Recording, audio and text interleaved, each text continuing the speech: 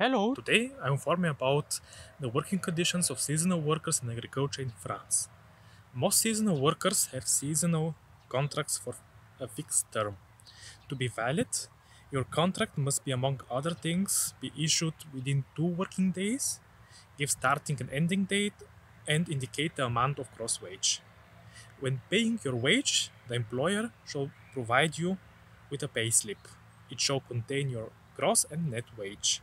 Employers and workers pay social contributions to pension and health insurance. Employers alone pay contribution for workers to work accident and unemployment insurance. Workers pay a payroll tax which is automatically deducted from your wage. If you are ill or have suffered an accident, you need to notify the employer and send a doctor's note to the company and to the Social Security Institute for Agriculture, MSA. You are entitled to sickness benefits. In case of work accidents, you will not be asked to advance your medical costs as the general rule in France is.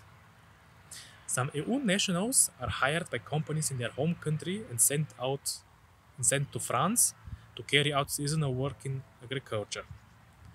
The latter occurs in terms of cross-border temporary work or posting. The social security regulations from your home country then apply.